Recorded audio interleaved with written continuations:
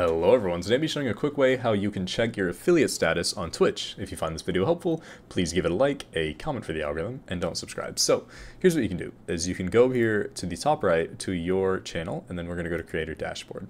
So from here we're going to go to Analytics, and we're going to do achievements. So right here it's going to show you, right now it's showing me my path to partner. Now I have not been streaming, so obviously I'm nowhere close to that, but if I were to go look over here at the path to affiliate, which it would probably show you, it's going to show you your stats and how close you are. So you need to have 50 followers. It's going to show you right there how close you are. 8 hours, it'll show you how close you are, 7 different days, and then an average of 3 viewers. So for example, we'll just look at this here. I have an average of 6.5 viewers right now, so that would cover that.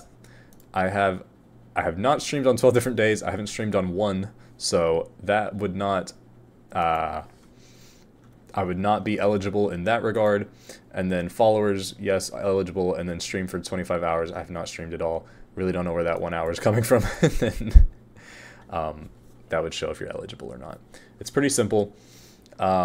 And I think hitting affiliate is completely and utterly doable for everybody.